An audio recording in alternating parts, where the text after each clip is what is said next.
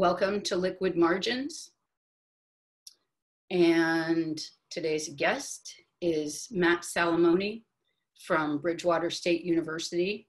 And then our moderator today is Nate Angel. He's the Director of Marketing at Hypothesis. So with that, Matt, would you like to introduce yourself and tell us where you're from, what you do? Sure. No problem. So I'm Matt Salomone. I'm a mathematician, associate professor at Bridgewater State University.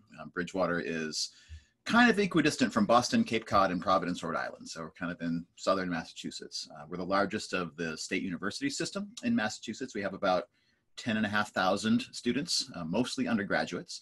And one of the things that really drew me to BSU in the first place is that the mission of our institution is largely wrapped up in teacher training. So we're the largest producer of K-12 math and STEM, in particular, educators in the Commonwealth of Massachusetts. And you know, we began as a normal school in the 1800s with that specific sort of mission and purpose. We were a Horace Mann institution. And that's still kind of in our DNA. And I've always had a passion for education and teaching, and Bridgewater is the kind of place where we have a very large lever with which to influence the next generation of teaching and learning, both at the college level and also at the K-12 level. And so I'm coming into my 11th year here in the math department at BSU. I've been the chair of our department for 4 years, which reduces my teaching, but also increases my engagement with other kinds of work on campus. And I'm getting to work with students in different ways and participating in conversations that are larger than the institution, such as we're having today. So. Okay, great, thank you. And Nate, would you like to say a few words and introduce yourself? And then I'll hand it over to you and we can get started. Great, yeah, thanks, Franny. And thanks for coming on the show, Matt. It's really an honor to have you here. We've been really looking forward to this because a lot of the use of hypothesis and collaborative annotation there's been a lot of noise made about its use in the humanities, people doing close readings, you know, and things like English and composition and history and disciplines like that. But we know that there's really vibrant possibilities and use in STEM fields and in math. And we know that you're one of the people who's really taken that the farthest. And so we're super glad to have you today. So I'm Nate Angel. I'm calling from sunny Portland, Oregon, where it's actually not sunny today, oddly. But I work at Hypothesis along with my colleagues who are here today on the call. I myself am a humanities person. And so I don't necessarily have the background to really give this a full look. So I'm going to be relying on you, Matt, to kind of help steer us in math. But I did have a part of my career where I was focused on helping to produce open educational resources. And we produced a lot of math-oriented resources, including even print textbooks, which is, boy, talk about a pesky problem. Getting math to print is, as I'm sure you probably know too, is tricky. Absolutely. And so I definitely have had some professional experience with it. But before we get started on all that, I mean, we were talking a little bit before the show started, you know, this is probably, there's never probably been a start of a fall term that's been exactly like this in higher education in the United States or anywhere really. And before we get started, I thought I might just check in, you know, how are you feeling, Matt? Are you feeling okay? Are you ready for this? Well, I don't think any of us can say that we're truly ready for the beginning of this fall.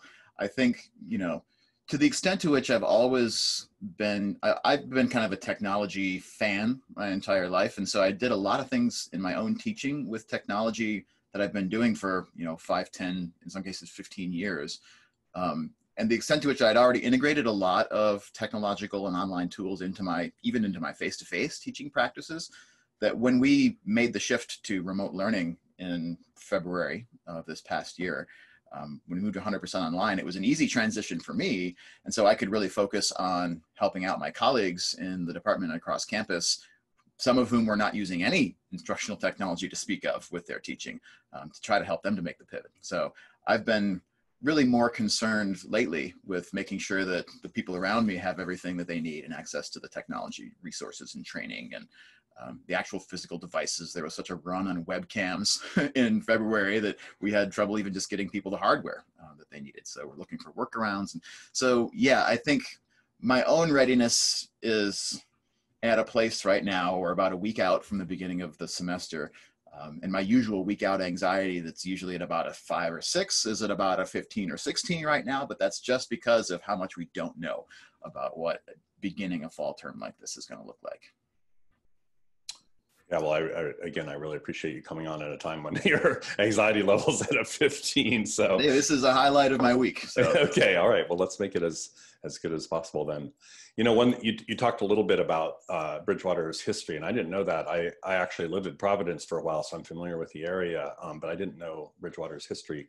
And sounds like, you know, the teacher education is a big part of the school's DNA, like you said.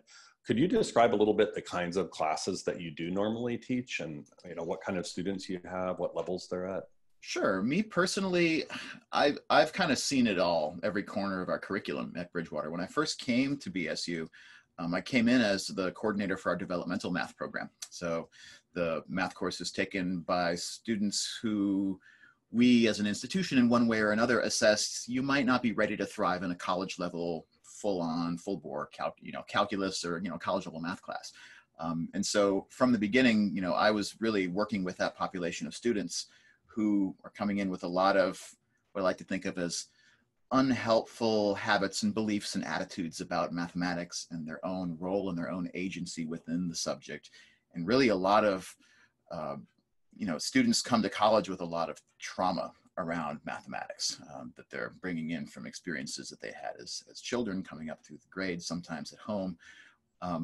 And so, you know, my first priority when I got to my institution was, well, how can we do better by those students, both in the classroom with our feet on the ground, teaching them, you know, pedagogically, and then also kind of institutionally, are there ways that we can be thinking differently about how to give students the support that they need to actually kind of find their voice in mathematics, understand that they have a voice within mathematics.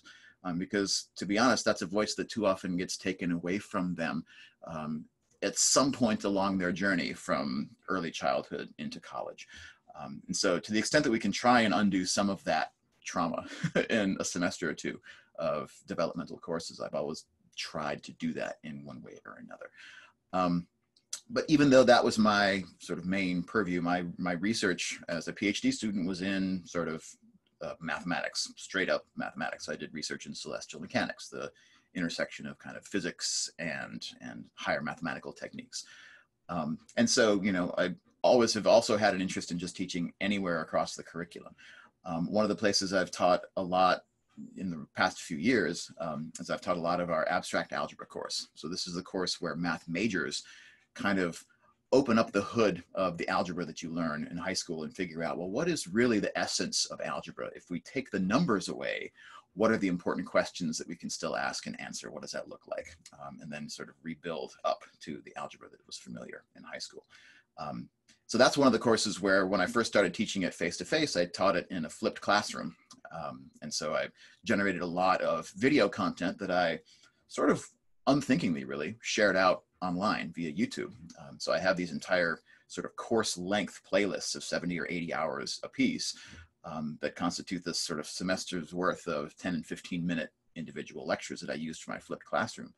And those materials have lived on past my teaching of those courses in ways that when the open education conversation came along, and I hope we'll get a chance to talk more about this, that I realized, oh, I'm kind of doing this already, you know, sort of teaching with open educational resources that I created and open pedagogy.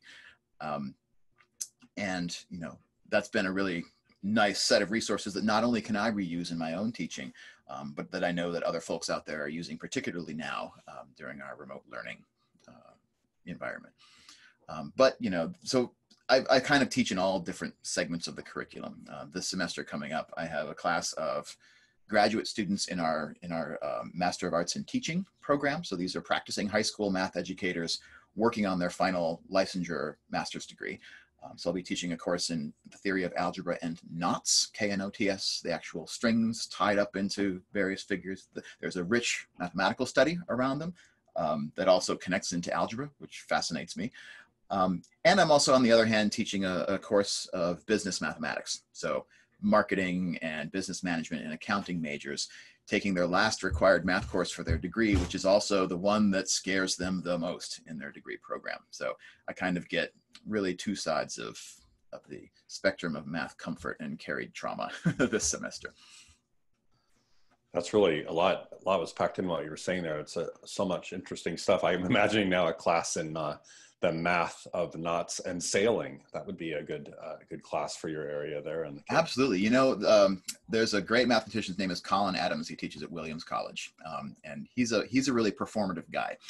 One of his routines that he does actually is a kind of a lesson on knot theory, where he assumes the persona of a sailor, telling the audience, here's why I'm interested in knots, here's how they work, and here's some of the mathematics behind them. And he's one of those really gifted mathematicians that treads that line between scholar and entertainer, and really has figured out how to speak to broader audiences about mathematical ideas that have a pretty low floor, because everyone's tied a knot at some point in their life, but they also have a very high ceiling. There's a lot of active research going on in the math community around knots and what they can tell us about algebra, what they can tell us about topology and geometry, combinatorics. They have these connections into all different subfields of our discipline. So I'm imagining him talking like a pirate during those classes too. He does indeed. Yes, yes. It's a tough act to follow.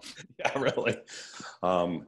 So one thing, you know, since we could just talk about math all day, that's fascinating. But one thing that, you know, the purpose of the show, Liquid Margins, is to talk a little bit about how you might have related to collaborative annotation. And so maybe to get started, like, how did you first learn about collaborative annotation? And it might not have even been in the digital space, right? It may have been an analog practice or something. How did you learn about hypothesis and get started with hypothesis? Yeah, so I don't think that the concept of collaborative annotation was much on my radar screen as an entity until the open education conversation came along. So it was probably 5 or so years ago that our Faculty Development Teaching and Learning Center on our campus brought in Robin DeRosa from Plymouth State to come and give a presentation on open educational resources and open pedagogy. And it was one of those presentations. Robin is also one of these really talented, almost evangelists, right, for open education and open pedagogy. And it was in that presentation that really sort of, it's one of these, what's it called, a threshold concept. Once you grab hold of that concept cognitively, your entire frame on things changes. And in the course of 1 hour, my frame kind of changed with, so I've been doing all of these different practices in my own teaching, and I have these sort of tacit beliefs about education that I wasn't able to articulate. And then I kind of realized in that moment, hey, you know, the way that I want to interact with my students and the way that I want myself and my students to interact with the broader community beyond our institution really is informed by the mission of public education as a public good, and the mission of sort of open resources, you know, because the information that my students are learning also is a public good. And particularly at a large public university, you know, I understood in ways that I couldn't really put to words until then that, you know, the mission of our institution is to make information accessible and transparent, both to our students, but also to the community beyond our borders. And so, you know, she sort of was talking about all those things and showing us, you know, impressing us with the various digital tools that she had used with her students to really sort of collaboratively author a compilation of works for an interdisciplinary studies course. But I remember that the social annotation piece of it was the piece that stuck out to me the most, because one of the things that is almost a truism about math majors, which are primarily the students I was teaching at the time, is sort of the inverse of what you hear from a lot of English majors. A lot of English majors will tell you, well, I chose the humanities because I like reading and writing and I don't like quantitative analysis, right, math. But I hear the opposite thing from a lot of our math majors. Like, well, I didn't want to be an English major because I don't really like reading or writing. I just like crunching numbers. I like solving a problem that I know has a solution. And I know that someone will tell me if that solution is right or not, and I can move on to the next question. And so I always felt like both sides of that debate were missing something. And the thing that my math majors were, in my opinion, missing the most is I didn't see them engaging with text. Both writing, but also reading, right? and not being able to be there present while my students were trying to read about a math concept. I was missing out on a lot of the sort of that formative thought process, that wrestling match that we have with a new text that my students were going through, or maybe they weren't, maybe they were just blowing it off. Because I think what we find a lot in math is the way that students use and interact with text is very different than the way that folks in the humanities do, because a math student will often come to their textbook because they have a problem set to work on, right? You have to do all the even numbers from 2 to 20 by tomorrow. So they open the textbook the night before. They look first at the problems.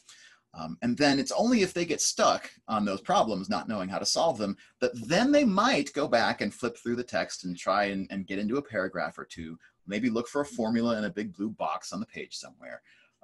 Find me the magic tool that will help me to get this done. And that's not the way that I wanted my students to interact with text. But there wasn't really a way for me to know how they were interacting with text, unless we could create a social annotation context around it. So that's what sort of, when I saw that there were tools like Hypothesis allowing one to do this with open resources as the backbone, and Nate, as you mentioned, there's a lot of really high quality open educational resources in mathematics out there. That was one of those aha moments for me, that we could kind of have that experience in a virtual space of all sort of gathering around a text and kind of do the work of teaching math students how to read about math. Because math is also written about in ways that are not congruous with the way other subjects are written about. I mean, mathematical writing tends to prize brevity over clarity in a lot of ways. Like, well, why should I write a whole paragraph when I can just write a single algebraic formula and it should speak for itself? Well, they don't speak for themselves. Formulas and numbers don't have a voice until we give them one.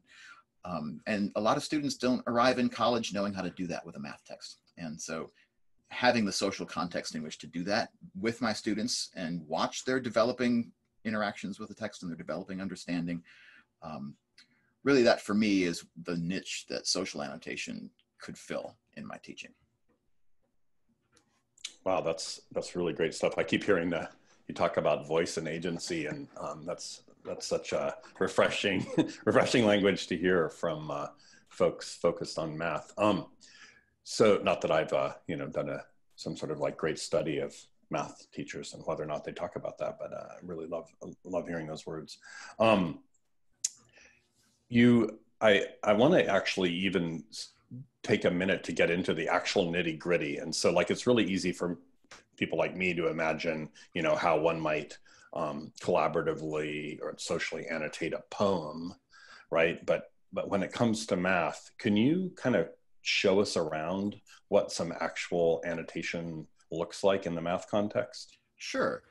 So one of the exciting things for me is that there are a lot of different angles that you can take to annotating a math text, because mathematical exposition tends to take various forms, right? One of the things that we prize in math education is sort of the ability to communicate a concept graphically through, for example, using a graph or a diagram or something, but also numerically using a table of data, verbally using your written vernacular language, and then also algebraically using formulas and symbols, which is kind of the really unique language to my discipline. And so one of the things, I'm going to share my screen with you here real quick. One of the things I try to use social annotation to do is to help students to translate between those different modes. So one of the prompts I'll sometimes give students is, point out a formula somewhere in the text and try and put into words what that formula actually means, why somebody should care about that, right? Or if you had to explain this to somebody who's not currently taking our math class, what would that explanation look like? So this is an example of an open text called Active Prelude to Calculus. It's part of a sort of a 3-volume open educational resource written by Matt Bulkins at Grand Valley State University that I recommend anyone teaching in the calculus sequence has to check this out. It's designed not only as an open resource, but also is aligned to kind of principles of inquiry-based learning. So it doesn't sort of spoon feed students the right answers and concepts up front, but sort of leads them through a series of activities that they can do with one another in which the important concepts emerge from those activities. So that too kind of jives with my own sort of values pedagogically. And so here's an example of sort of a sentence that has some mathematical notation in it. It's asking about a specific, word. What is the domain of this function, which is written as h equals g composed with d? What is its range? And so, I asked my students to not only kind of address the question, but also kind of tell us about the thinking that led them to their answer. So this student is probably not super visible, but they're saying, well, for this domain, here's the answer that I got for this. I was wondering if somebody can check my work, which to me, that's much better than asking the sort of closed-ended question, hey, solve this question in an annotation, right? Instead, this person got an answer and then they're inviting further conversation, for which then I have a couple of students who jump in and they verify, oh yeah, I also got this and here's how I did it. Oh, this person says it took me a couple of tries before I figured this out, but I did get the same answer, right? So I think one of the first contexts in which students will find it natural to kind of have conversations in the margins of the math textbook is just in this sort of problem solving context. Here's the answer that I got. Does anyone agree with this? Can you check me? What's your process like? But then the more that I have students working in this space, the more that I also invite them to contribute other resources to the formative process of understanding what's there. So this is from a pre-calculus course that I taught in this past spring semester. And I invited students to, if you find a helpful resource elsewhere on the web that helped you to understand this thing that's being written in the text, share it here. And the ability to embed, there's a lot of great YouTube content to explain math ideas. The ability to embed a YouTube video directly into the annotation is an option that students took that option a lot. If I look through this whole page, it's probably 6 or 7 additional videos that they contributed in the annotation stream, in addition to the videos that are already embedded within the text as well. So sort of making the annotation space a place where students can not only bring in their own ideas and their own experiences, but also, hey, here's some additional resources I found online that helped me to understand this concept. There's also kind of an information literacy aspect to it, because I want my students not to rely upon me or to rely on a single textbook for understanding what they're learning, but to build those skills to reach out and assess other sources as well and bring those into the conversation. Yeah, that really makes sense. And can I just ask what, so it looks like you're in Canvas there, you're the learning management system for Bridgewater probably, and then embedded in that is this math text. Is that just a website, or what have you got? This is just a website. Yeah, so I guess the first thing to note is that Canvas actually is not my university's main LMS. Okay. We're actually a Blackboard campus. I'm using a Canvas free for teachers account in this. Okay, we won't tell. Yeah, right. No one will know. But one of the main reasons why I chose to use Canvas free for teacher rather than Blackboard is that I feel like it integrated tools like this in a much friendlier way for students. It had more flexibility for different pedagogical styles, I found, than Blackboard did. My grading system is a bit unorthodox. I grade based on a standards-based grading system rather than points and percentages. So you clearly define learning targets and give students opportunities to revise their work and improve it over the semester, and their final grade reflects the number of those topics on which they were able to demonstrate mastery, full stop. And that includes all the revisions and resubmissions and those conversations that happen. So Canvas also was a place that was much more natural to embed that grading structure within that LMS. But yeah, so this particular open textbook, it just resides on the web. It's authored using a system called Pretext, which is gaining a lot more sort of purchase in the mathematical open textbook authoring community, because it's got this really sort of friendly structure to it with, the sections and subsections, and it has math type, as you were saying, and, typing up math in the first place is a challenge, but Pretext is friendly to all of those things. And so, it creates these really nice looking pages, but also has the option to export as a PDF in a friendly fashion. So you create this central XML source code that then compiles into HTML that becomes a web page that we're seeing here, but also can compile into PDF and other e-reader formats and stuff. So the same source material gets can get processed in different formats. So yeah, what we're seeing here in Canvas is just basically a hypothesis web page embedded within a Canvas assignment. And I noticed, by the way, in the chat, the question, was the course that I used this with an online course or was it an in-person course? And actually, in my case this past spring, the answer is that it was both. I was teaching one section of face-to-face students and one section of 100% online students. And from the very beginning of the semester, my intention was to blend those classes together so that I created some small groups that were mixed. So 3 students from the web section, 2 students from the face-to-face section, had an online discussion group that they worked with inside of the LMS. And so the course was a little bit of both. But then when we made the pivot to fully remote learning, my face-to-face students all became online students overnight. But they were already working with students that were in the web section to begin with, and we were already doing a lot of interactions for the course in the online space, even with face-to-face students. So it was kind of one of those lucky choices that I made in January that turned out to make my life a lot easier in February. But I'll say that even before this past spring, I've used these tools with face-to-face students, just as here are what your reading assignments for the course will look like. And you'll do these assignments virtually in this space outside of the classroom. Yeah, that's so that you're sort of, you got lucky, you say, but it sounds to me more like you were anticipating a pedagogical strategy that is actually a valuable one to carry forward, this idea of blending the face-to-face and online experience. I mean, even just to bring those 2 student populations together seems like a really valuable thing, right?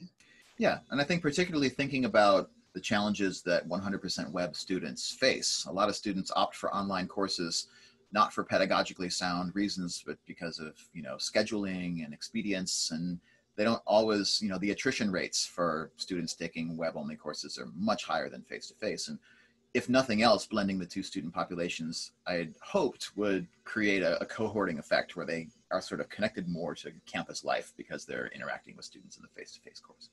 I don't know if it worked, but again, it seemed to have been a lucky choice. It seems like a really good idea that should be experimented with further, at least. Of course, we don't have the face-to-face aspect as much anymore right now. Fingers crossed it will come back. So one thing I'm curious about, like I see a lot of, annotation going on the actual language around the equations and so forth. But 2 things I was interested to hear your thinking about was, are people annotating equations themselves? And then as a follow-up, are your students making use of the ability to put equations into the annotations themselves? So the short answer is sometimes. The longer answer is that I found depends a lot on my population of students. So pre-calculus is a course where most of my students were not majors in math or computer science. And so they generally did not make too much use out of typesetting their own equations within the annotation space. On the other hand, when I've used this as a tool with my math majors and my more advanced students who are already come in with a little bit more comfort typing equations, they don't always do a ton of it in their previous courses to mine, but they find it easier to pick up on, usually, to be able to write out the LaTeX codes that actually create the math type within the annotation margin. That I do see it happening more with my students who are already in the math space and have already had some experience with doing that in the past.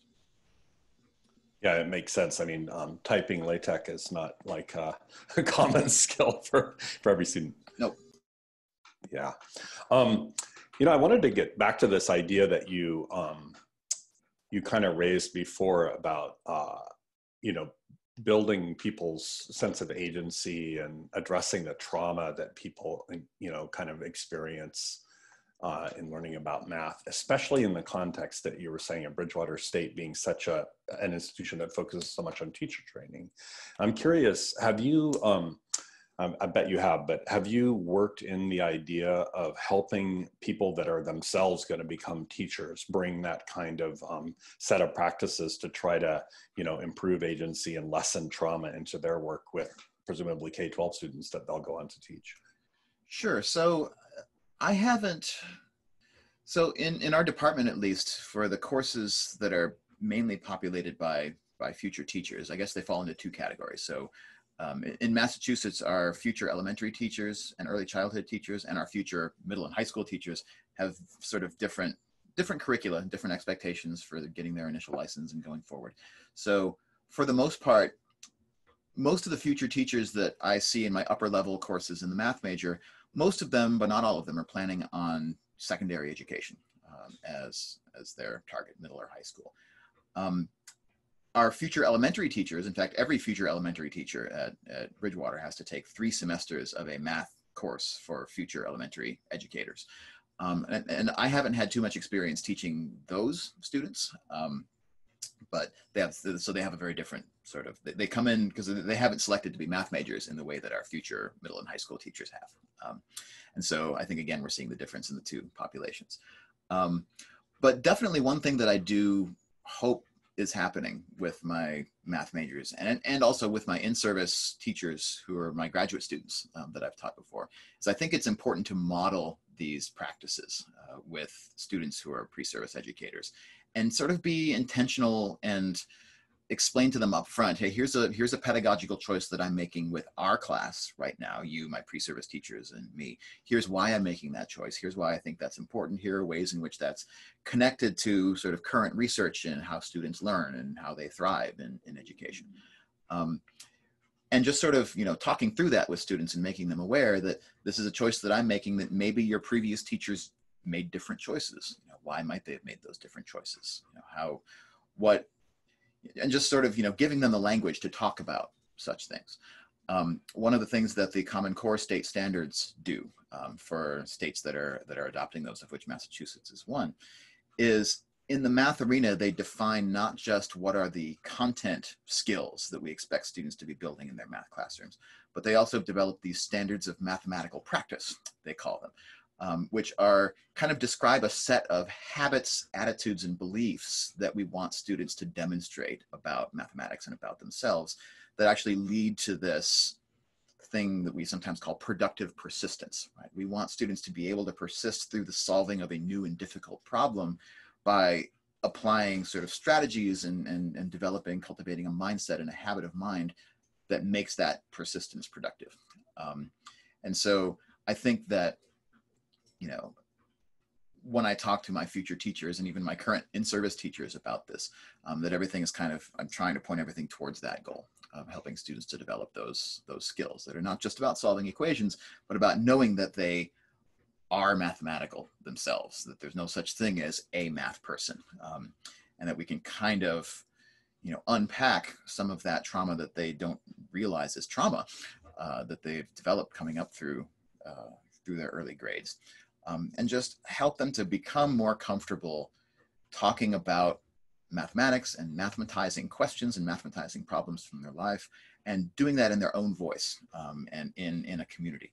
Because what the practice of mathematics looks like, not just at the teaching and learning level, but at the professional sort of research mathematics level, is that mathematics is an inherently social enterprise.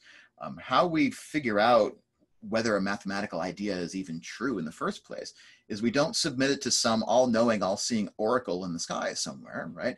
Is we submit it to one another and we engage in a conversation and we assess, the success of a new argument or even the success of a very definition in community with one another. And that's what it looks like to sort of practice mathematics. I think one of the things that's telling about math is that other disciplines get different verbs out in front of them. We can practice an art, we can conduct a science experiment, we can investigate a question in social science. But what is the thing that gets attached to math? What's the verb that gets attached to math? We do math. And the reason that we do math is that it can be done and we can then do something else with the rest of our day, right? Just the choices of words that we use there. And it sort of glosses right over the fact that we don't do math as individuals most of the time. In math classes, that's what it looks like. In the field of math, we are sort of plagued with this myth of individual genius, right? We celebrate these individuals who have made contributions to our field who are almost invariably young, white, and male. And so there's this folklore that builds up around math, that's what doing math for the sake of having it done looks like, is one person that's brilliant, usually a white guy, sitting in front of a piece of paper almost monastically and sort of elucidating it all on paper. But that's not what real math looks like. It's not what it looks like for professional research mathematicians. It shouldn't be what it looks like for first graders, learning basic facts in their classroom. And so even just the ability to come together and decide whether or not an argument is sufficient, or decide whether or not even a definition of a term is the right definition. One of my favorite moments over the past couple of years has been the debate in math social media about whether a hot dog is a sandwich. This is something that caught on in not just the math sphere, but I point the finger at John Warner's book, Why They Can't Write, as one of the places that popularized this as what he called sort of an unwinnable argument. Is a hot dog a sandwich?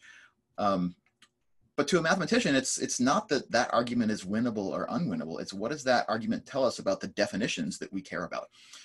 Why do I believe a hot dog is a sandwich where somebody else might not? Is one of our definitions better than the other? And so that's become an activity that I do at the beginning of the semester with all my math students. Like, tell me about whether you think a hot dog is a sandwich and why, more importantly, and try and argue with the person next to you over why your definition is superior to theirs. Where does yours definition potentially break down?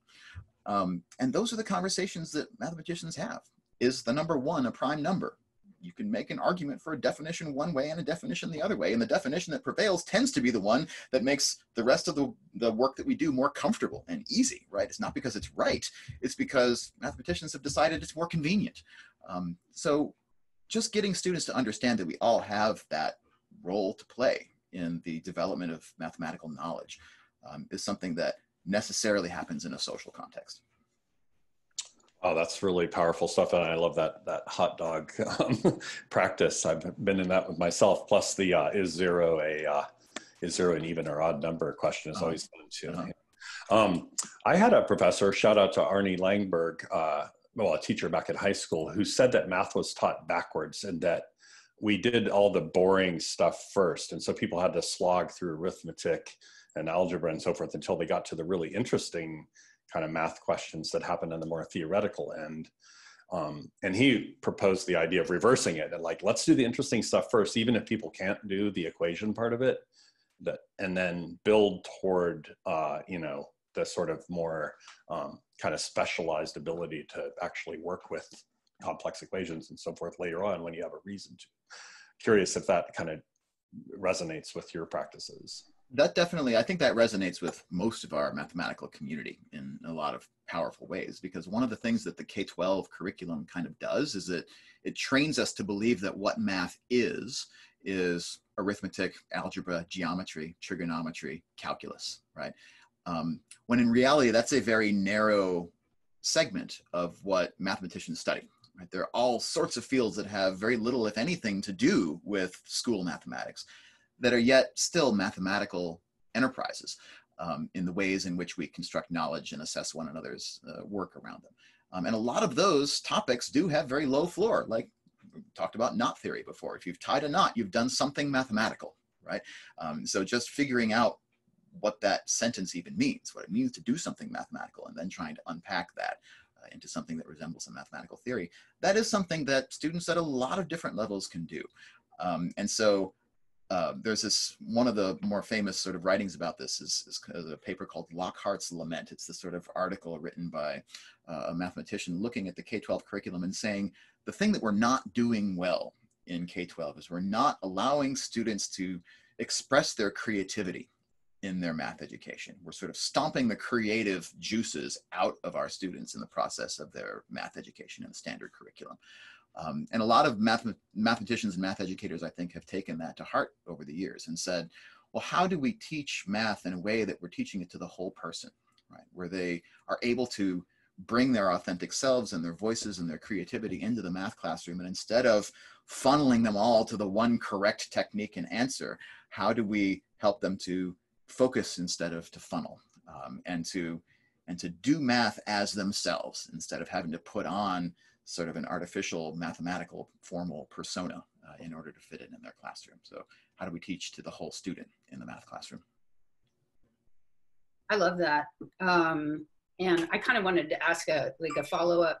It sort of dovetails with that, and also what you were just talking about earlier about voice and finding your voice. And so what does that look like when you have diversity in the classroom, or even for your female students or your female students of color? Yes. A lot of us are told we're not good at math. So yes, that's an important point, right? Because to the extent that math anxiety is a social contagion, right? It's something that passes person to person, teacher to student, sometimes parent to student. Sean Bylock's research on math anxiety shows that that female young girls are more susceptible to those messages from other female authority figures in their lives, teachers and female parents.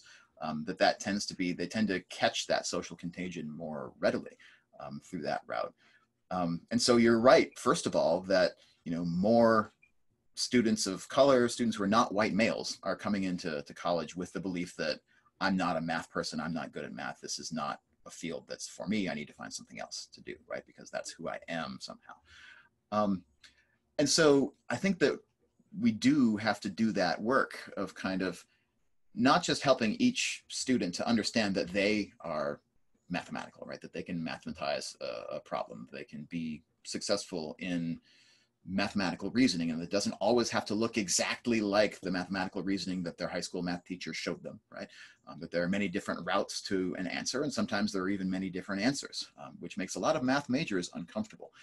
But then we still do have to do that work to unpack the gendered and the racialized additional trauma that is picked up by students from sort of minoritized groups as they're coming up through their math education. And those students do disproportionately land in courses in college like remedial algebra, right? And so that's not just an individual mandate to help those students to come to grips with their own voice and agency in the math classroom, but that's also, kind of an artifact of an institutional bias that exists across higher education and that we're only now starting to figure out how to productively unpack. So you're right. And to the extent that any course in any discipline has to create safety, productivity, and sort of norms around participation in conversation, I think we have to do that in math as well.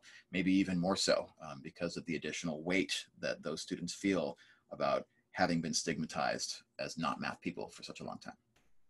Yeah, and so and we should probably wrap up, but this is such an interesting thing to me. And so are there ways that you have found that you can use collaborative annotation, to that end, to helping people find their voice, or even being really transparent about all the biases that come in, that they're coming in with, Yeah, I don't know how much that's really intentional around that I've done in the social annotation space. I mean, one thing that I do, I'm going to actually share this on my screen again real quick, is that I try, especially with math students, I find that you have to be really kind of directive to say, hey, here are some ideas for how to engage with this text. And sort of one of the important things I think that has a disproportionate effect on students from minoritized backgrounds is just encouraging the asking of questions as the most important part of the enterprise of doing math, and not worrying ahead of time about whether it's the right question, whether it's a smart question, whether other people might have this question. Just setting the norm in the course that what I want you to do more than anything else is just to ask, right? And if we can lower the activation energy for doing that for all students, I think it's one of those universal design principles that will have a disproportionately positive impact on students who, historically have not felt the agency to ask a question, felt it wasn't their place, that asking a question exhibits ignorance or dumbness, right? That's that fixed mindset that I'm not a math person, so if I ask a question, it's because I'm stupid, right? It sounds blunt and trite to say it that way, but I really believe that that's what a lot of students are carrying with them out of high school. And so just to encourage that formulating of a question, and then the sharing of resources around the answering of question, those are something that everybody can do. And so creating the space and sort of walking students through the process of what that can look like, without shutting down any of the discussion or saying, oh, well, why didn't you know this to begin with? There's a lot of stigma that students feel coming into a math class and asking what they perceive to be an elementary question that they should already have known, and just training out of ourselves as instructors, and then training out of our syllabi in a lot of ways. That sort of belief that students should already know whatever the body of content might be, and then opening up the floor to ask anything, I think is the most important thing that I do with annotation specifically. Wow, that's great. I really love that. I wish I was taking your math class now. I wish I could go back in time. But anyway, speaking of time, we're pretty well out of it. But I want to thank you so much for being here today, and for everyone who joined, and Nate for all your really great questions. And I feel I'm going to walk away sort of a different person with less math anxiety myself, just because I feel really inspired by your words. So that's terrific. And I would like at this time to give you an opportunity to say goodbye and leave us with anything you want to leave us with. So thank you, first of all, for having me on today. I think that it's been, I don't know why, but it surprises me that there aren't more math and science and engineering educators that have really sort of taken the leap into social annotation and really using text as a way to gather around with their students. So I'm hoping that some of this conversation has been helpful to connect people with the ideas and the philosophies and the resources that can help other STEM educators to do that. And I would just encourage people, if you have math and science educators on your campus, to don't be shy to talk to them. We're not the prickly group, we mathematicians that we have a reputation of being.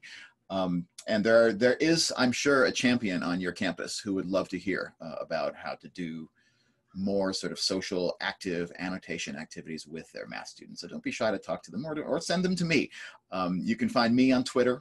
You can find my website at mathematics.com. So spell mathematics with a double T.com. You'll find my website. I'm happy to help connect you with any other resources from there as well. So it was really a pleasure. Great conversation today. Thank you. Thank you so much.